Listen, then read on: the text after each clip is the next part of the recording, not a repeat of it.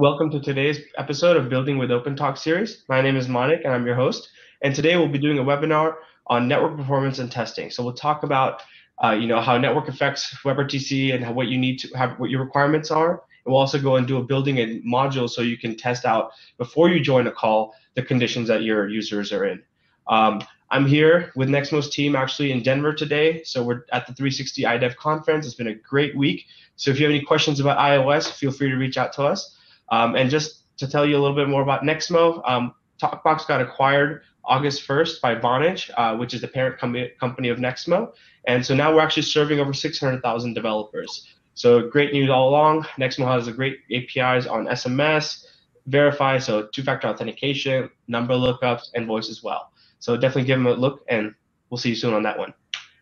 So next, I'd like to give a little shout out to Crowdcast for hosting all our webinars here. And also, if you have had the chance to look at the past webinars, you can see them all at crowdcast.io/talkbox, where you'll see the archiving recording webinars we did, Swift and iOS. So these are live coding webinars that we've done before, React Native, Electron, and embeds. But then there's other topics that we've covered like GDPR, which is really important as well. So those are all available and you can check them out. And if you have any questions, you can definitely reach out to me directly, or you can check out the blog or reach out support.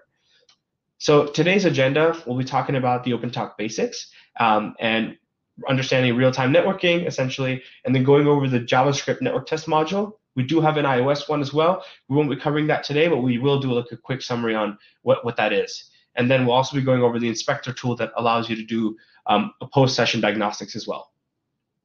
So a little bit about the basics. TalkBox key concepts are around sessions, tokens, and publishing and subscribing. These concepts are all across the iOS, Android, web, and Windows SDK, so they don't change essentially. And sessions are a chat room, so just like we're all in a chat room right now, it has a unique session ID tied to it, and you can generate this on your your app server, which is what you would do in production, or for the sake of testing, you could do it through an account dashboard, and we'll go over that on how to do that today. You can also, this is where users are publishing, as I am publishing, and you folks are subscribing to me. This is all happening within a session. And we all have tokens. So in order to connect to a session, each individual must have a token, and this is used to authenticate. So it's actually like a key card when you go into a hotel room or when you're accessing a building. Same way it works like that. It expires after a certain time, so you kind of need a renewal process or generate a new token after that. And it can have metadata that you can use to describe information about that client. We don't recommend you having personally identifiable information within token data. Excuse me. And lastly, publishing and subscribing. So publishing and subscribing, I mentioned it just a little earlier. So I'm publishing, you folks are subscribing to me, but if everybody was publishing, I would be subscribing to the other streams as well. It's like sending a stream and receiving a stream. It's as simple as that. And it's talking about audio and video. And so this is the API model that we have. If you can see my screen well, you can see there's this OpenTok Cloud. This is involved when you want to send media through OpenTok. And Lawrence, our guest today, will be mentioning a little bit more about that. And here, you can see if you want to have a peer-to-peer connection versus a session that's going routed through the OpenTok Cloud. And you can see session IDs are generated on the app server, and you can render them on a client where the client can go ahead and publish and subscribe. So without further ado, I'd like to welcome Lawrence Bird today, who's going to give a talk on the networks and the real-time involved in WebRTC. Thank you very much, Manik, and thank you for inviting me into the Building with OpenTok series. I'm going to provide an overview for what are the network considerations when using OpenTok and WebRTC. Many of you are out there, are experts at this, are well familiar with this, so this is an overview, hopefully useful for people who are sort of coming up to speed on this. So next slide, please. So the key thing about using APIs that are to do with communications is the concept of separation of control and media. The APIs that are asking for things to happen are traveling over completely different paths, potentially, than the media. And we see this in the simplest peer-to-peer, what we call relayed mode, where you may be talking to a cloud application, but the media is moving in some completely different path. So all of you who've been doing communications APIs are familiar with this, but this is often new to those who come from the web app world, where talking to a server and getting a result back doesn't involve this separation of media. So we have to understand, where is all this media going? And in order to get the media to flow, there are various things that are happening for you completely automatically within the OpenTok API. So things like the negotiation of how do I talk to you? A protocol called ICE might use something that you see called stun. You really don't have to worry about that at all. The thing that you have to know is that there may possibly be some turn servers. A turn server is an intermediate server that's used to relay the media when you bump into firewall problems that just don't let you get in and out of the firewall.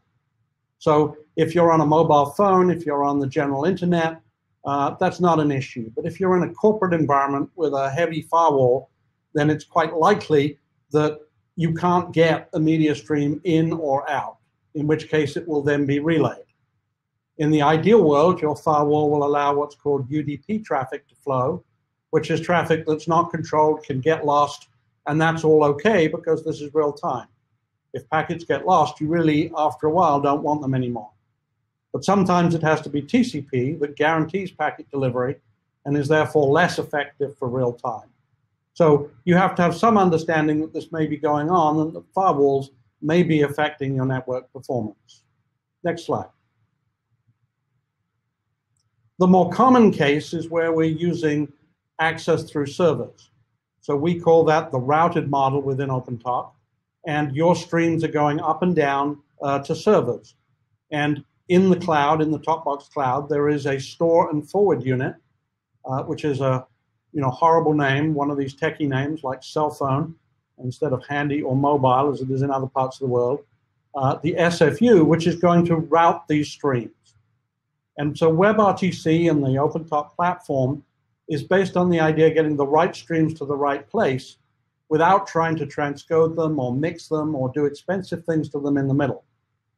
Which means if I have a four-way conference like you see here, then there's potentially each client is sending a stream and receiving the other three streams from various places. There's a notion of simulcast where I might be sending multiple resolutions, and I'm going to come on and talk about that. And even in this case where we're talking to the server, I may still have challenges getting through a firewall, and it's possible that OpenTok will introduce a turn server that will introduce another sort of relay point that has to be gotten through. If you're an enterprise customer of OpenTok, then there's a range of additional capabilities that you can get into. So the concept of regional media zones. The idea here is that you tell us, I do not want my media leaving the US. I do not want my media leaving the EU. I do not want my media leaving Germany.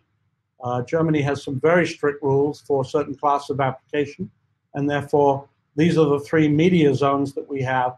And at an enterprise level, you can specify where you want the media to stay. So banking, insurance, medical, those kind of applications, this can be a capability. We also have a lot of customers who have end clients in China. Particularly see this in the educational sector and entertainment areas and other areas.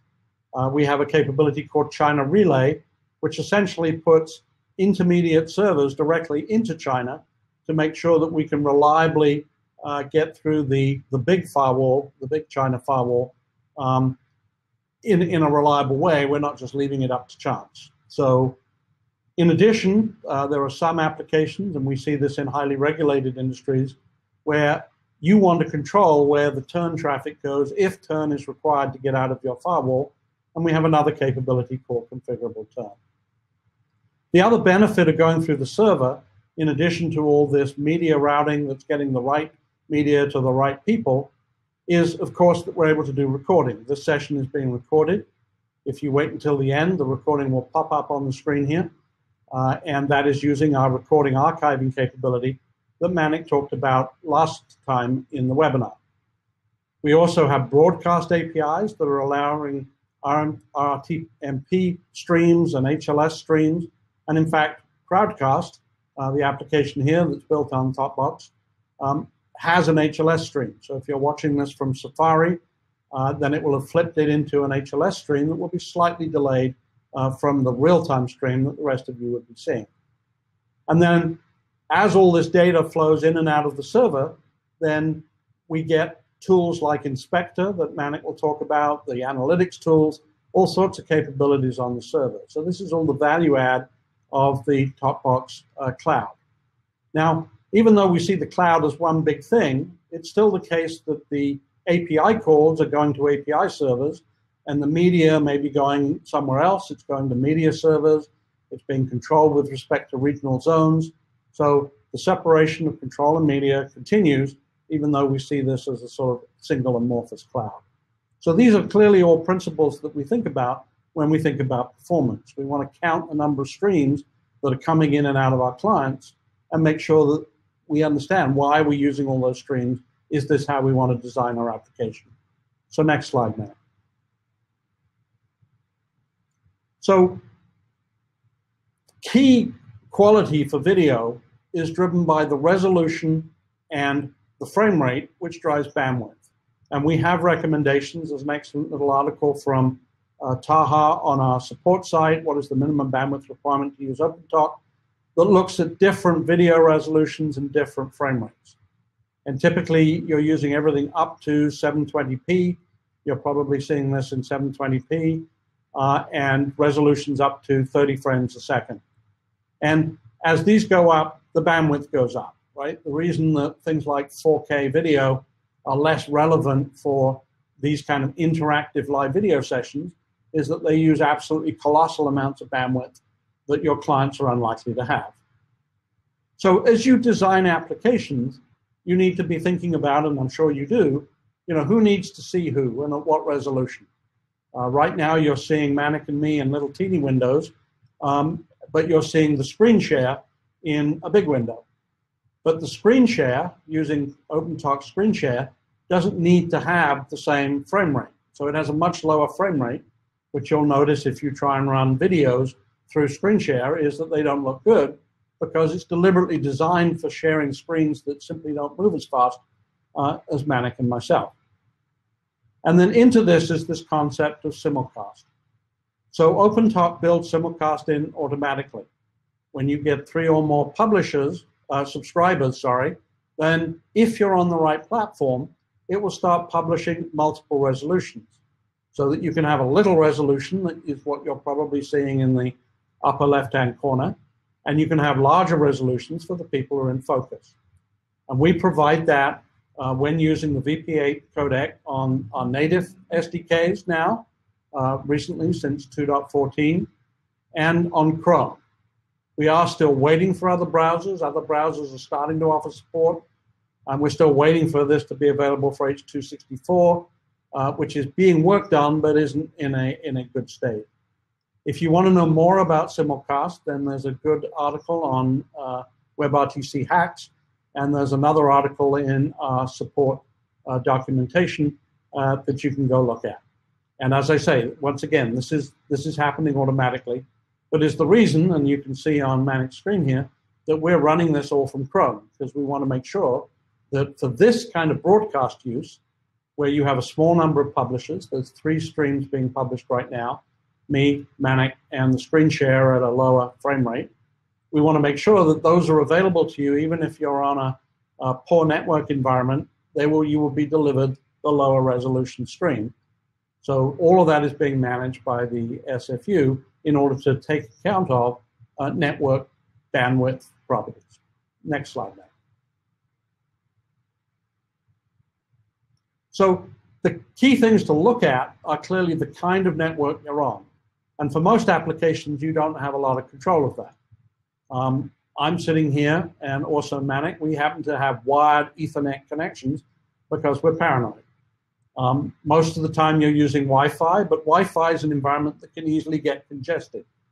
You may have very high bandwidth out to the internet, but everybody in the office is busy, wasting the bandwidth. It may not be configured very well in various settings, and therefore it's congested at the point where you're trying to access it. Similarly, for mobile devices, you're typically often using 4G LTE. But as you know from your experience, Wi-Fi, 4G LTE all work pretty well with OpenTok applications, except in the worst case where the pipe gets narrow and narrow.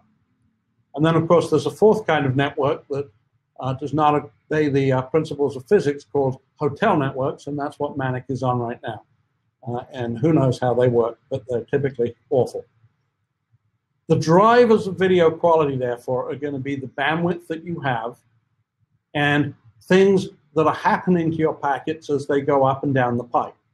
Remembering that you may have multiple streams, you're probably publishing a stream, or you may be, in fact, publishing more than one stream, and you're probably receiving multiple streams, as you are here.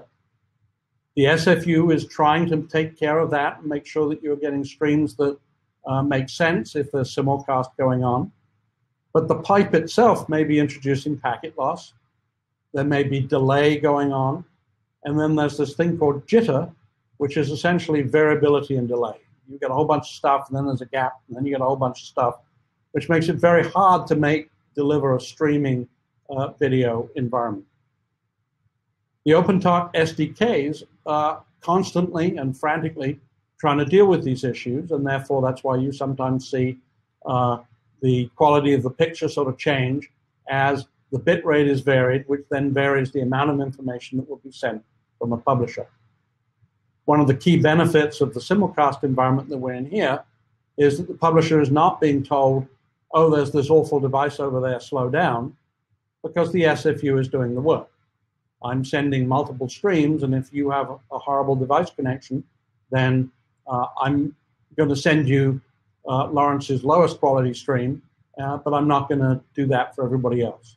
So that's one of the key benefits of simulcast in an OpenTok SFU environment. So measuring all of these things then becomes important. Next slide.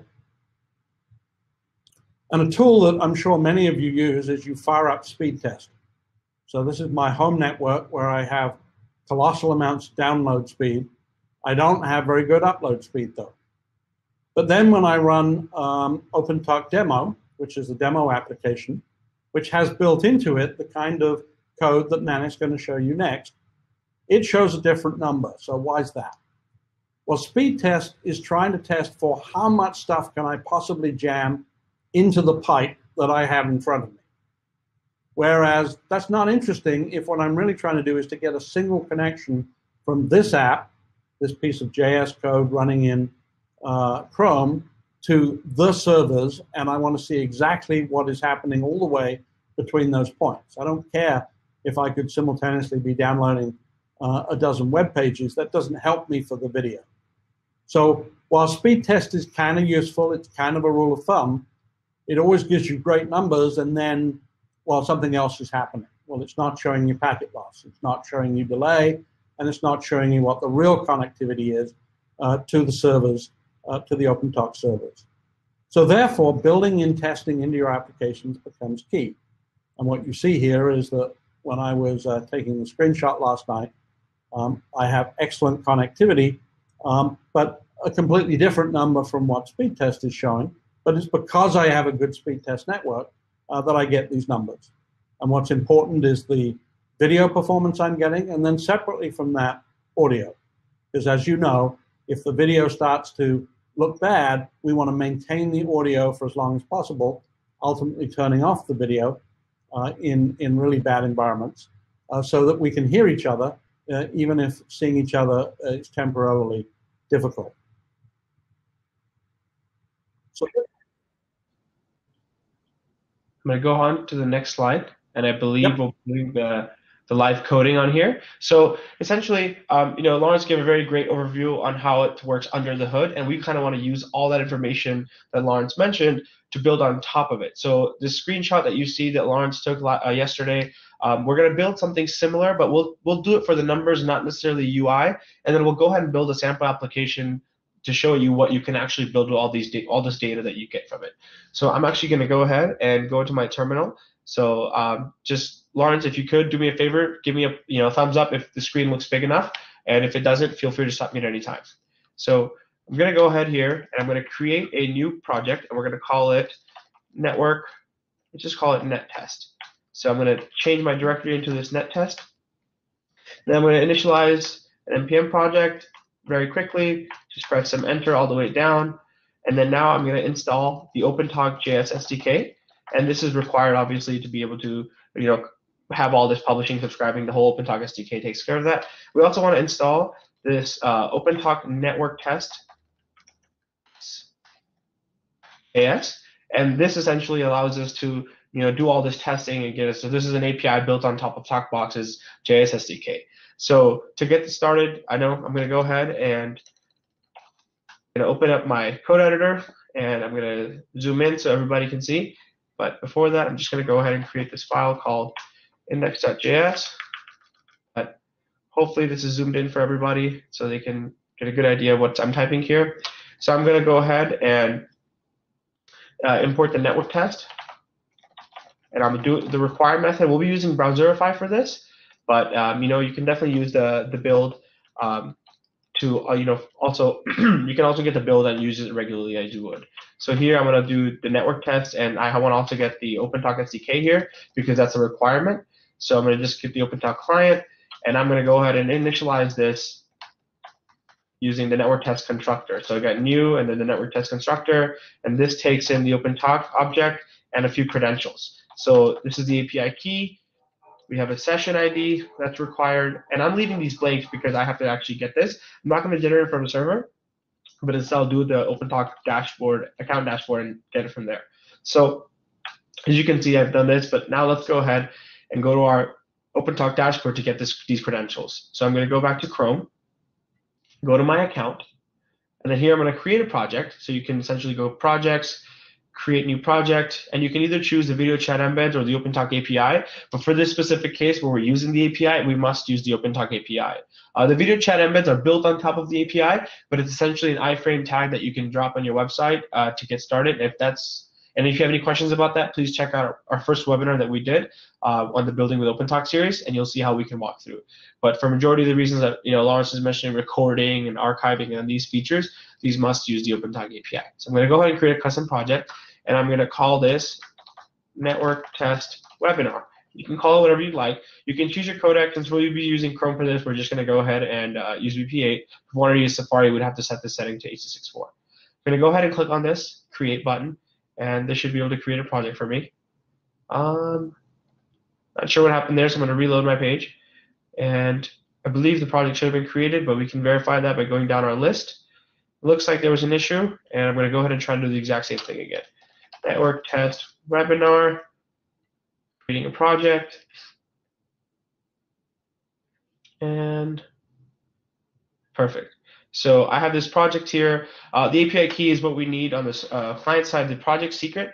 This is what we need on the server side to be able to generate this. I'm sharing this in my webinar, but I'm going to delete this as soon as this is over because the project secret is something that shouldn't be shared across anywhere. So I'm going to go ahead and actually copy this here, and I'm going to go ahead back to my code editor and paste my API key. And then I'm going to move down. And before I get deeper, I just want to show a little quick info on the dashboard. Here, essentially, you can have insights, so you can see, what your errors you're getting, the quality, the date range, the usage, all the endpoints that you have, so iOS, Android, Windows, and JavaScript.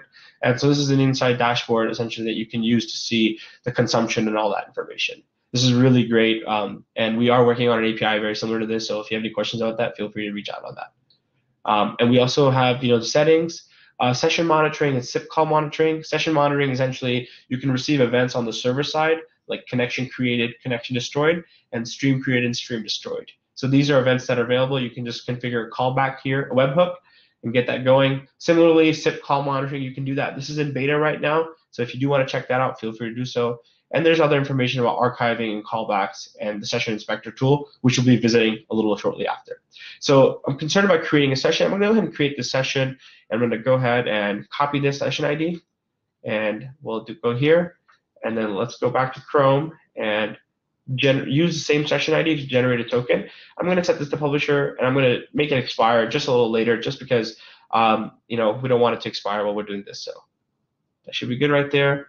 And we can go ahead and add our token here. So now that we've instantiated our network test object, we can go ahead and start testing. So here we can just essentially do test connectivity. That's the first method we want to do. And then this actually returns, it's a promise. So we're going to get let's call it connectivity result. and this here. And obviously we want to be able to catch this, but we'll get into that a little later. And we want to also, in this, we want to also do the network test for testing the quality. So this is important where we want to get all the information on the packet loss and stuff. So the first method here is testing your connection. Are you able to make a connection? That's the first thing. And then when you do that, let's go ahead and start testing this quality. And now I can actually add a callback here. We call it the update callback. And you can essentially get this to get information on them. So let's just say quality callback. And I'm going to simply just console log all this information for the sake of showing you what the data looks like. And after that, we can actually just return the promise as well. And in this promise, we can say the results. This is the result that we'll get after the 30 seconds that it takes to get this test. So let's go ahead and result. And in this result, it'll tell us that we should be going in with video, or we should be only going in audio. And with frame rate, we should be setting our properties. So the reason that this is great is because if you do this before you actually start a conversation or a video call, you can set your publisher properties to, based on this result, so that you can have the most optimal experience when you're doing this call or webinar. I also want to catch an error, so in case there's an error, let's go ahead and catch that, and we'll just say console.log. Oops, and we'll just say test quality error. Oops, excuse my spelling, and then. Lastly, I want to also catch this, the main one, when we have an error with our connectivity. We can just say console log connectivity error. And I'm just going to print out the error that I get. Obviously, you can, we have enumerations of, you can get these error codes that we give out. So you can definitely, put this in a try-catch statement and, switch off of the error codes that you receive. But for the sake of this, we're just going to go ahead and do this. So before I go any further, I want to actually go ahead and create an HTML page. So just because it'll be easier there to run a script tag. Oops. So I go ahead and create this. I'm going to HTML tag, a head tag where I can place a script. And I'm actually going to use browserify, as I mentioned, because I'm using the require method, so CommonJS essentially on the client side. So I'm going to call my file that the browserify is going to get for me app.js, right? So we're going to go ahead and switch to our terminal, and let's use browserify, and the file that we have is index.js, but we want to output into app.js.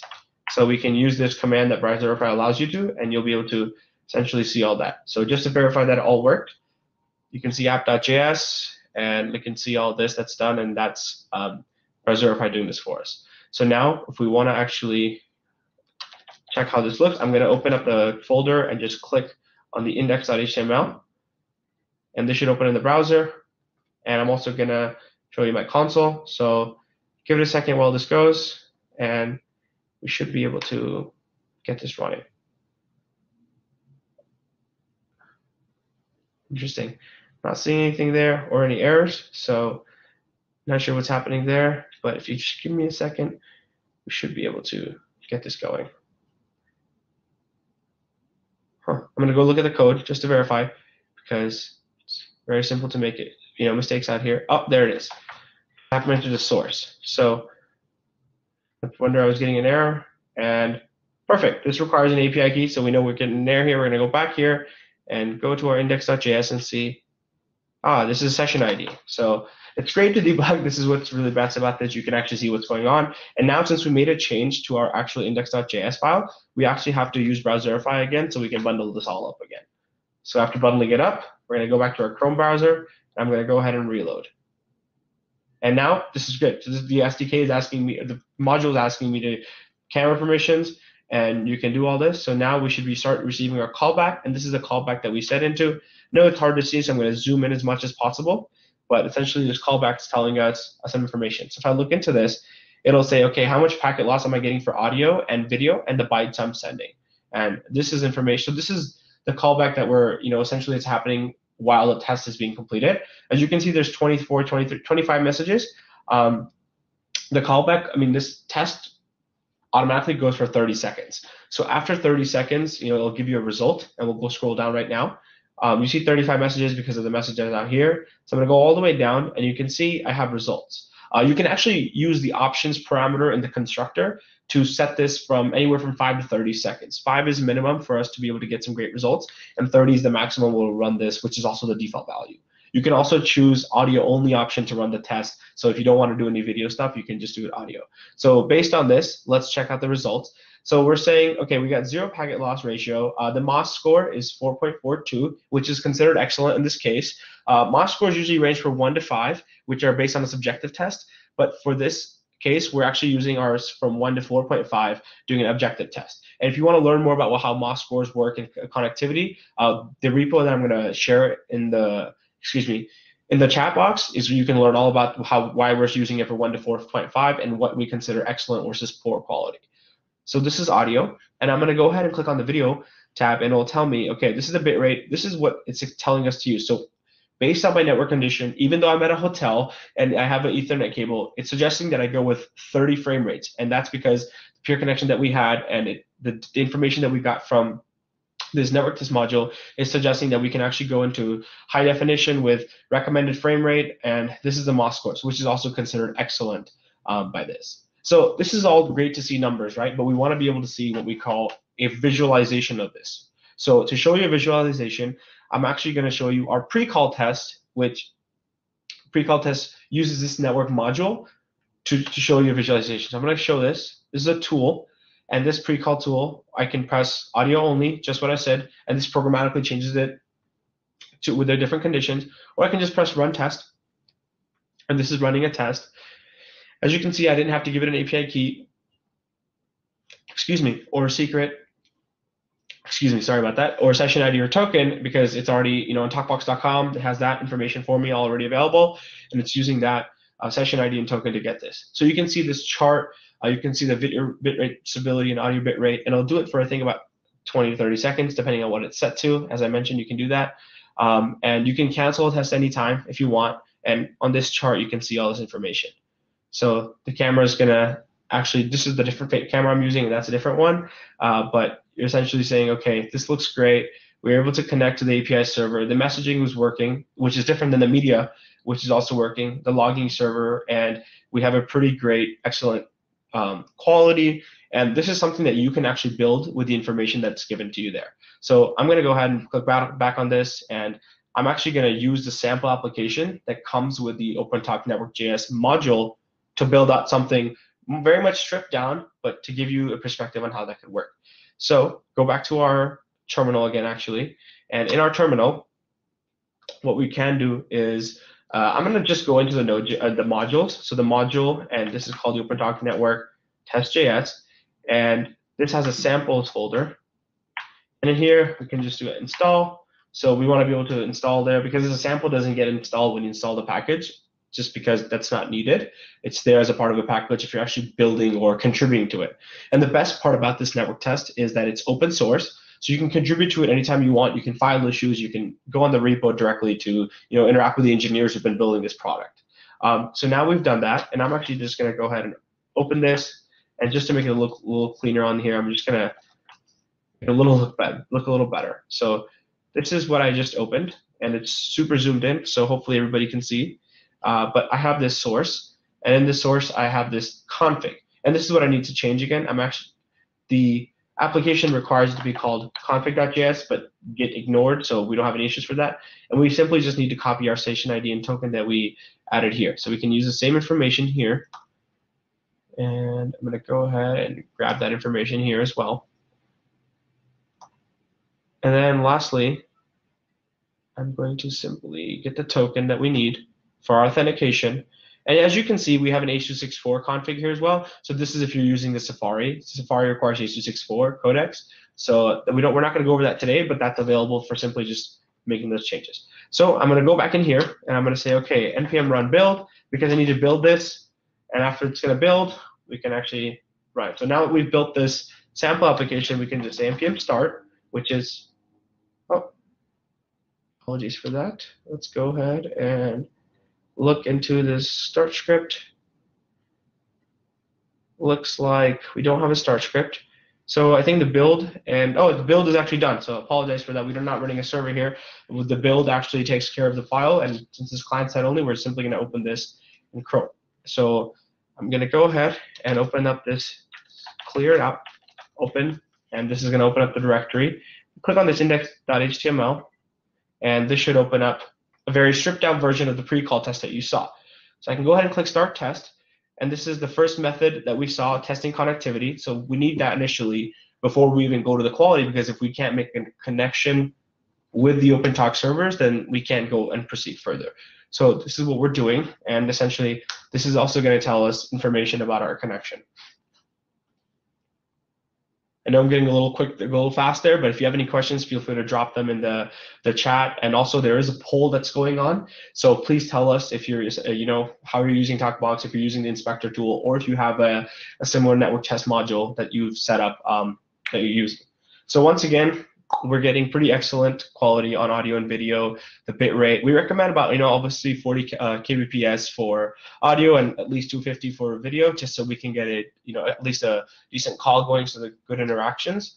But as you can see, we use the code that's in the sample to be able to build this module. Super easy to do. And if you wanted to look at it for reference, because I mentioned it's all open source, you can go to this link, and we'll share this link in the chat, and this will say, okay, OpenTok Network Test JS. So now, if you're a mobile user, how do you make this happen for your mobile application? So we do have a sample called OpenTok Network Test. This is also an open source application. But the difference between this mainly is the JavaScript comes as a module, what you can add into your application as like a dependency, whereas this is just a sample application on how you can build some sort of app within the application. So this is code samples versus the other one is a module with an API. We are hopefully going to get to making an API to the network test for iOS and Android as well, because we just think it's better for the customer, it's better for the endpoint, and it's better for the developer, because this definitely lets you minimize your error rates that you get, because that before you go into a call, you already know what conditions you're actually going to be going into. So that's that there. If you have any questions on like how the SDK works, please check out our developer center. And this developer center has access to the basics, the SDKs, the developer tools, and the beta programs. So since we're talking about developer tools here, we mentioned that we have pre-call. We also have a playground tool, which is used when you're building an application and you want like another endpoint connecting into the same session. You can do that to the playground. Archive. So we mentioned this archive inspector in the past webinar where we talked about recording, and you wanted to see, with an archive ID, if the recording is ready or how long it is. It's just information about that. And then inspector. So inspector is this really great post-diagnostic tool. It tells you summary about the end statistics, the user data, the errors that your users had in this, the different quality metrics, so the bit rate, the packet loss, and etc. that we saw, and pre-call. But we'll do this. What actually happened in the session. And without further ado, I'm going to pull up this session. So I have this session essentially with a call that I had with one of my coworkers, actually Lawrence, and we were essentially, doing a meeting. So the statistic were we had 3 users. We had, this was happening over multiple times. This was 2 meetings, so the same session ID, but we did it on 2 separate occasions. So it was 2 meetings that we had. The start time, the duration of this total, and you can see that you have total stream minutes, how many issues we encountered, the different types of SDKs we used. So we essentially are using we use the JavaScript SDK, and you can identify the different users here that were involved in this. And also you can see the user data. So if I wanted to minimize this, go to the user data, you can see the location and the SDK they used and the errors they received, and the GUIDs, which is like tied to a user. But then you also have something called a connection, which is, one GUID can have multiple connections, and one connection can have multiple streams. So that's all available for you to check out here.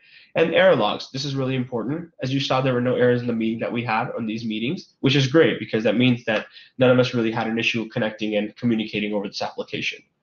And lastly, going back to the quality metrics, we can see the bit rate in those calls. So you can see that user 1, it's difficult to see here, so I'm going to zoom in, super duper zoom in, and you can see that the video bit rate, the codec they were using, the specific stream ID, and then you can also check out, different users. And if I really wanted to, I'm going to check out the packet loss. So how much packet loss did I get as a person? So you saw 0.06% on audio. It's just not that much at all. You can see some packet loss here as well. And then you can see latency. So 300 milliseconds is like the ideal way to go. Less than that is great. It's a threshold essentially. And you can see for the majority of the session, and considering I've been on hotel Wi-Fi, I'm very surprised that it was actually for the majority of the session being able to be way under this threshold. And you can see this spikes up a little bit, but it goes down and normalizes. So that's all available for you to look at after your session is over. And lastly, what you can check is the event log. So this is really great. So if I wanted to see, so everything that happens as an event, right? So somebody connects, somebody starts publishing, somebody disconnects, somebody starts, or somebody doesn't disconnect, but they just stop publishing their video. All these are considered client events, and we have some server events that are also available. And you can use these events to kind of figure out what could have gone wrong and how the sequence worked. And you can actually filter it by different users. So if I only wanted to look at the user 1 events, I can do that, or the user 3 and the different type of filtrations I want to add. If I only wanted to look at server events or client events, I can do all that. And you can actually export this data. So I can actually download all these events that I really wanted to. So this is actually a fantastic tool for you to be able to, look at it. This is not real time, but it's pretty close. It's pretty darn close. You can, look at stuff, as the session is progressing, but but it's really meant for post-diagnostic. This is all I have in terms of showing for Inspector. I do want to go back and take the time to take some questions and field some answers like there. So I'm going to stop sharing my screen, and I'm going to go ahead and move over and see what the questions are. So we have a lot of questions, Manik. We're going to try a technique here where I'll read them while you look at them so that we know the questions. First, let's take a quick look at the polls. And we don't control this. You just have to go click polls on the bottom left. And what you'll see is the first question was, in your apps, do you use the network test code? And some people, yes, already using it. A bunch of people, no, but tending towards interested or actively planning. So that's great. And on the inspector tool, again, a balance of yeses and nos, but people interested in planning to. And you can do that with any session, and it's certainly worth getting good at being dexterous with inspector. Now we ask you to go click on Ask a Question, and you can bring that up full screen if you want, make us small, or you can just look at the pop-up. There's a little full screen button. I'm going to read some of these, and Manik, look for your answers.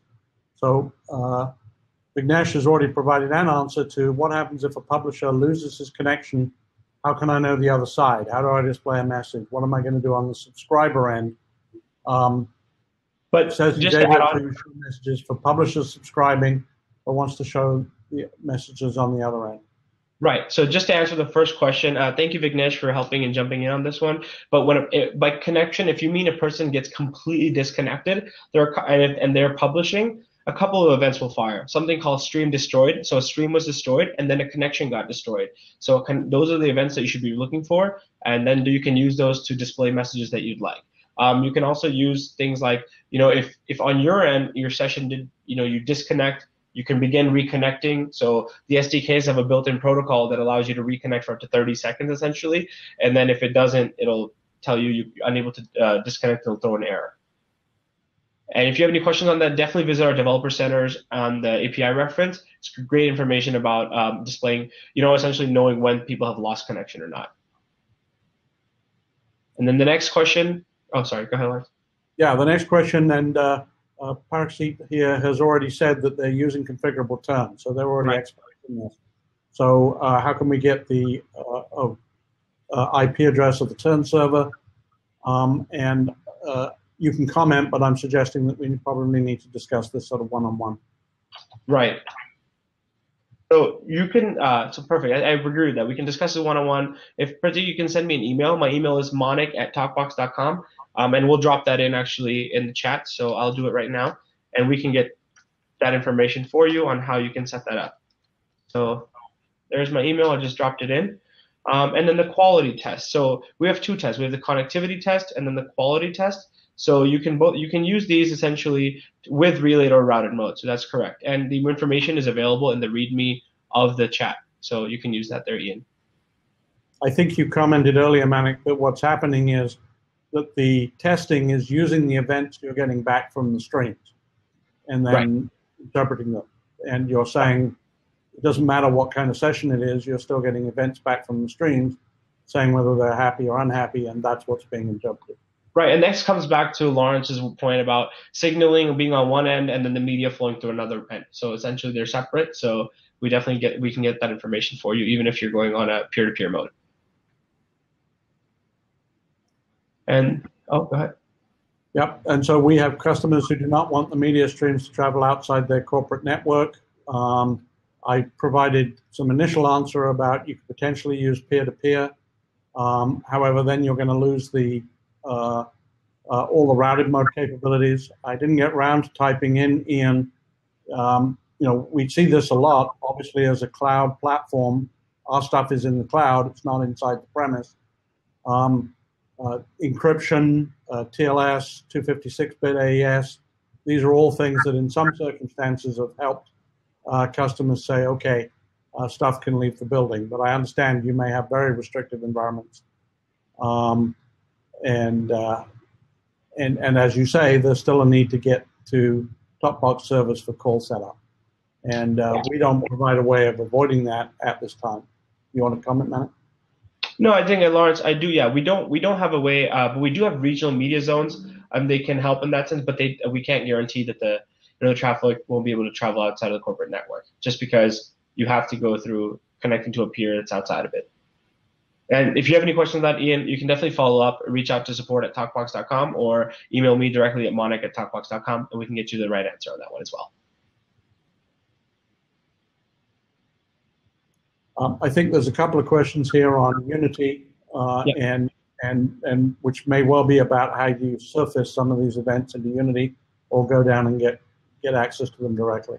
Right. So even the network drop in Unity Windows application is going to be exactly the same, because you're still using the same APIs to connect that user. So you can see if a session is if somebody's reconnecting. So as I mentioned earlier, events like session did reconnect, or session did begin reconnected, or session did reconnect or fail, these are all going to be available in all those SDKs. So you can actually use these events to kind of create a flow for your customers or your endpoints to let them know that, hey, there's a network issue for you specifically, the publisher, and we're begin to reconnect for you. And then either it's going to fail or not fail. So you'll be able to handle that really well with those events.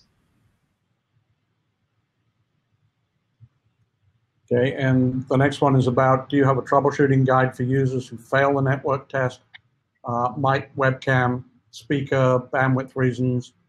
I think this is extending beyond the network test to testing for, do you have the right camera, do you have the right mic, which are typically things that people build into applications. The application we're using here, Crowdcast, gives us a very nice dialog box for seeing what our setup is. So can you comment on that, Manik? I think that's great. I think exactly what you said. It's actually logic that we don't have any. So 2-point answer, we don't have any best practices or a guide to say, okay, if this is happening, you should build with this. This is something that I believe would be really great feedback from you. So I'm actually going to put this and channel this as our product team to get this guide out for us, so we can get this available to your customers. And the second point is, even with that guide, you would have to implement this logic on your end based on the information that you get. So if everything failed, you'd have to display messages. But yes, the guide is not available, but when it is, you would still have to build on top of it. Next question is about minimum bandwidth, and I've provided the link to the article in the support area, which was what I put on the slide that we were looking at. So perfect. I hope that's enough for that. As we discussed in the network area, the SDKs will adjust, right? It's just that the video will get worse, right? So they are automatically adjusting, but the table at that link there shows you what will give you excellent performance and what will give you acceptable performance and what won't be good enough, and you can take a look at that. Yes, that's perfect. From John here, what's the best mechanism to detect a problematic connection environment in real time as opposed to after the fact? We like instructors when particularly remote students here are experiencing connection issues. Absolutely. So thanks for that, Lawrence and John. One of the things you can do is we have events that kind of tell you what the packet loss you're seeing and things like that. So you can use these events in the SDK. Those are available to you to display messages or build on top of that to let the other people know that this specific student or the one that's speaking is having these issues. So there is API reference on our developer center, and I'm going to drop that link right now, so you can actually take a look and see information about it. This is specific to SDK, so the API might be a little different for SDK, but essentially the concepts are very much the same.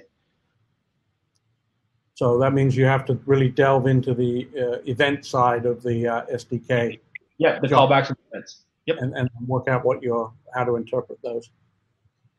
And then here I have another question talking about crash when the publisher network drops or disconnects.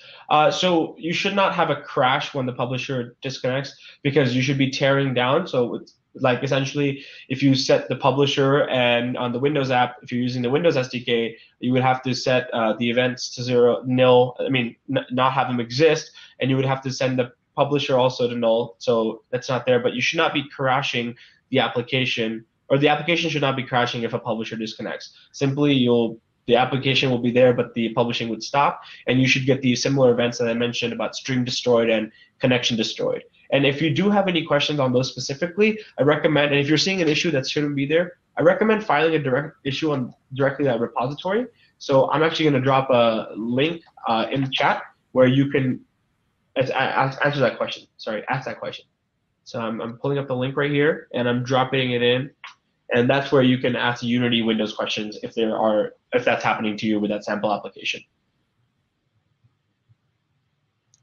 Question here about network test and PHP SDK and Chrome extensions, and I think there's a number of issues going on in here. One is to distinguish between server-side APIs like PHP and client-side APIs, which is where you've been doing the testing.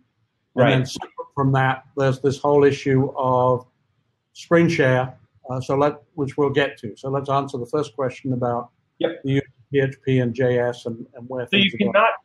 So you cannot use the network test on the PHP SDK because there's two concepts. The PHP SDK lives on your app server, which is where you generate sessions, generate tokens, where you start archiving. And then there's a client side, which actually handles the streams, and that's where the network tests live. You can't do it on the PHP SDK. You would actually technically have to have both to have a robust application. And then the second part of your question on the inline plugin. So this is a great question. We just recently announced that, Chrome recently announced that they're deprecating inline installation for screen sharing. So what that really means, extensions. So what that really means is if I press install in screen share, it's going to redirect me to the Chrome store and not have that experience available to me on my web page as it is right now. They mentioned some security issues for that, and to work on this, we actually, we're following the issue very closely. We've been seeing that there's been work done on the WebRTC area on this, and they're introducing new APIs where essentially if you're on a specific Chrome version and above, and then this new get display media API, it'll be installed there. You won't actually need a screen share extension. But if you have users who are using the older versions of Chrome, they would still have to go and install the extension from the Chrome Web Store. So what you can do is you can display custom messages saying, hey, you're going to be redirected to Chrome Store, so go ahead and install this specific extension, and then come back here, and then you'll be able to start screen sharing. And that'll be different for the different extension. So if you're on Chrome, a specific version and below, you have to go the extension way. But if you're on whenever this new feature gets implemented and you're on the latest Chrome, then you won't need this extension at all. So I've put a link to the blog in the chat, and we will be shortly updating this blog with new information. And we will also provide updates when this Chrome thing is done. So just to replay it, because it is a little complicated, so I'm going to replay it for a second time. Essentially, you have one team within Chrome saying, we really can't allow these instant extensions. They're a security issue. We must force people to go into the store to do the extensions properly, on the one hand, and on the other hand, you've got WebRTC that's been happily using these instant installed extensions to make it easy to add screen sharing. And the WebRTC side has been behind, because that's not how the spec says it should be done. The spec says it really should be done with these things already built in. So the WebRTC side in Chrome, in the Chrome team, is frantically trying to add that, but they're not going to get there quite in time to meet the deadline of the security team turning off the easier way to do it. They're still completely installable. They're just slightly nastier for people who are doing screen share, which obviously is typically people who are the teachers or the presenters. It's not necessarily the people who are seeing the screen share. You don't need any extension to see the screen share. You saw Manic's screen share today. You didn't install any extension at all, but he has the extension installed. And once installed, it stays there.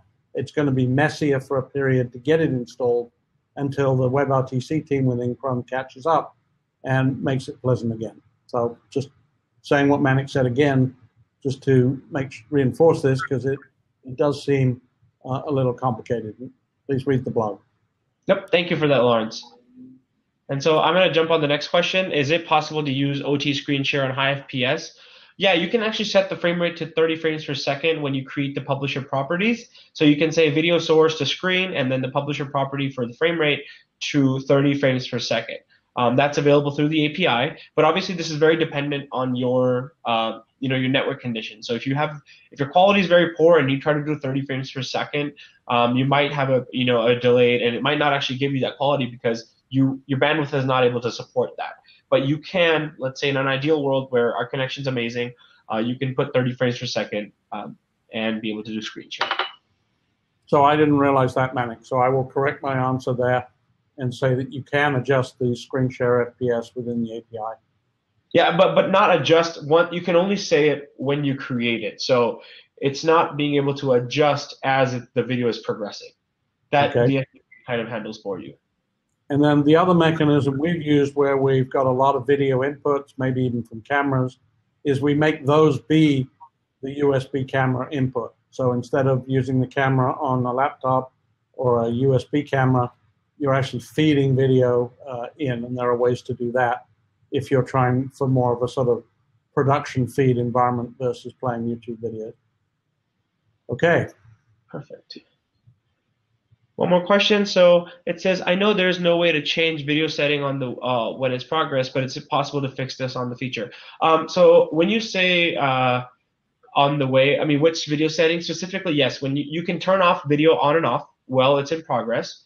So you can say publish video false and publish video true. So you can use that method to, essentially turn off your video on and off. And that allows you to do it in flight of the call. And just for the sake of this, to show you that it works, I'm not going to press the button, but there is a toggle video button that you can do to turn it off and on, and it won't take too long to do that. It's super easy to implement. But if you're talking about frame rates and things like resolutions, those are initially set when you create a publisher and not available after. But that's something that we can possibly, ask for feature requests and see the right team. And I can relay this feedback to our product team and also our engineering team to see if there is a possibility that we can expose this via a new API. And as Stojan points out in the chat, it's possible that the SDK will make alterations to what's actually being sent based on the network performance. That's correct. So this is more like a recommended frame rate than actually like this is exactly what we're going to get. And that's just there just to make sure that the SDK can make sure that you're actually connected in video, you're actually sending something and not trying to send 30 frames per second when it's not really possible. And today we have the last question on our users use tools like speed test to check their network, and they go on to our app and see our network test, and the values are different. Users that think this is a problem in our app, what do you suggest? So I think this is a great question. It's something that Lawrence Bird mentioned earlier, and it's that speed test is testing your whole upload and download, where this test that we have is testing that exact connection that you have from that JavaScript, let's say, browser to the media server. So that single peer connection is what we call it, is what it's testing. It's not testing everything. So that's the two different ways that you can explain to your customers, saying, hey, that's to just make sure that's your complete internet, and this one is just your connection to the video service. And that might be the simplest way to explain that. I think you have to make sure you use different words, right? You cannot use the word bandwidth because that will be interpreted as, well, I got bandwidth, right? Yeah. So you want to call it, application connectivity or, video connectivity. You have to name it and then say in some simple fashion, this is what it is and this is what you're getting for this application within your overall bandwidth umbrella. But I would absolutely avoid the word bandwidth, because that will put people back into speed test thinking. Thank you. And I do see another question in the chat. It's not an official question, but I will say, okay, so it says, is it possible to set the video resolution in a Windows Unity application? Yes, it absolutely is. Just because the Windows Unity application is built on top of our Windows SDK, which has properties which allows you to set the frame rate, which allows you to set the resolution. So that's all possible. Definitely check out our Windows API for that. So I'm actually going to go ahead and send a link to that in the chat right there. And that you should be able to see how you can instantiate a publisher with those specific properties that you're interested in. All right. I don't think we have any more questions for today, but thank you everybody for coming on today and asking some really great questions. This was actually our longest webinar till date and the most questions that we have. So thank you so much, and a big shout out to Lawrence Bird on the other end for coming on and sharing his expertise in the networking area and telling us how that can make a difference in a user's application. Thanks, Lawrence. Thanks, everyone. Bye-bye. Bye.